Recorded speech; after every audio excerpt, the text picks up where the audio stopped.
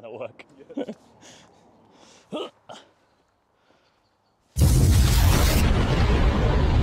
Whee!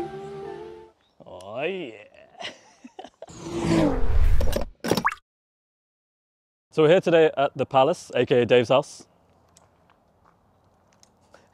And we're going to be fitting a new exhaust on my 1994 Mazda RX-7. So when I bought the car, it came with this fart cannon on it. I think it's from eBay, and it sounds pretty damaged. Like each time I floor the car, the sound just completely changes basically. So over here, I've bought a new exhaust. And today we're going to be fitting this SAS Autoworks extreme angle 3-inch exhaust. And as you can see, it's got a mid pipe as well to try and quiet down the car. And then also a nice big back box that should give us that should come out a bit of an angle. And yeah, it should look wicked.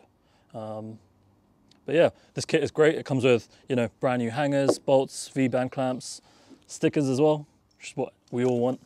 But yeah, let's get started. Let me just fix. Damn! That's pretty good. Yeah.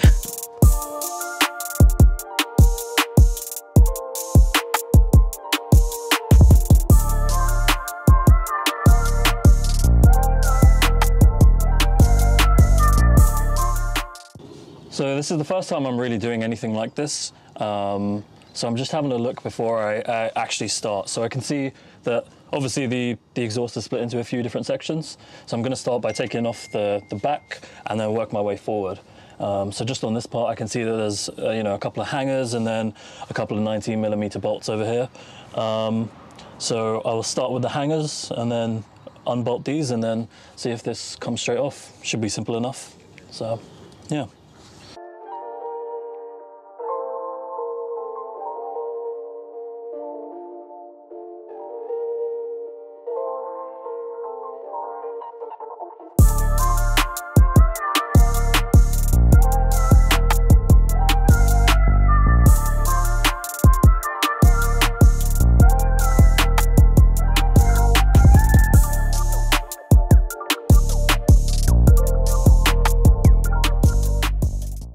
So here they are laid out side by side, and and already you can see the difference between the two. This one has a much kind of smaller diameter exit compared to this one, and as I was showing before, the baffles inside look way nicer, and I don't think there is really anything in that one. It's all dirty, so you can't really see. But Davey's made a great point of the old one had a much smaller diameter mid pipe, and you can see how it's kind of been like, you know, homebrewed around here and kind of just made to work. Whereas the SAS one is obviously a dedicated system for the FD, so it should, fingers crossed, bolt up perfectly. But yeah, excited to see it on the car and hear it.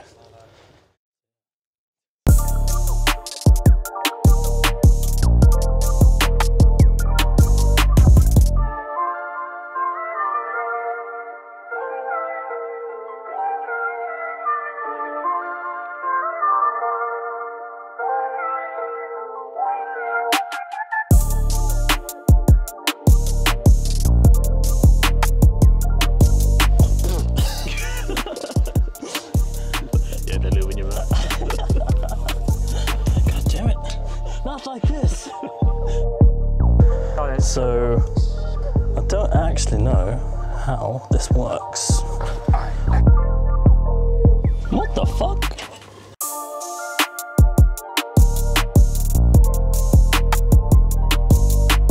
So can we just appreciate that? Actually looks pretty cool, eh? That does look good. Well done. I like that. Yeah, looks nice. Right, now go. Thank you, Mr. SAS, Mr. Steve. Oh my god! It's for the gram. He has like 5 followers. Yeah, that's great. We have a fucking blast. Mum, dad, uncle, granddad. And then Dave. Pretty I've got to accurate. support my homies. Yeah, homie, man. Thank you. Right, you ready for the cold start? Yo, boy! Let me. So the SAS Autoworks exhaust has been fitted now, and we're gonna start it up for the first time and see what it sounds like. You guys ready? Ready. Gladiators ready. Oh, smooth. She purrs. It's so much nicer than before. Yeah. I hear myself think. Before it's like screaming at you. Oh, I already really like that actually. And so Matt right now is just checking for any air leaks, or rather exhaust leaks.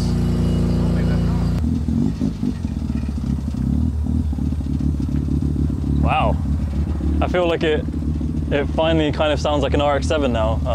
I think that was kind of my biggest complaint with the old exhaust that I bought the car with. You know, you didn't really have like that rotary sound. Like I said at the beginning, it sounds more like a fart cannon. Whereas this is just like, it's a lot more tame, it's a lot more neighborhood friendly and stuff. But what I'm hoping once it's warmed up, and we'll see in the after videos, like under load, it should sound really good. But yeah, I'm conscious now of how small the old mid pipe was, being it looks around maybe 2.5 inches or something, whereas this is 3 straight through. So I might not push it too hard until we get it mapped soon. But yeah, I'm really happy, I'm not gonna lie. We'll see how it sounds with a bit of open throttle.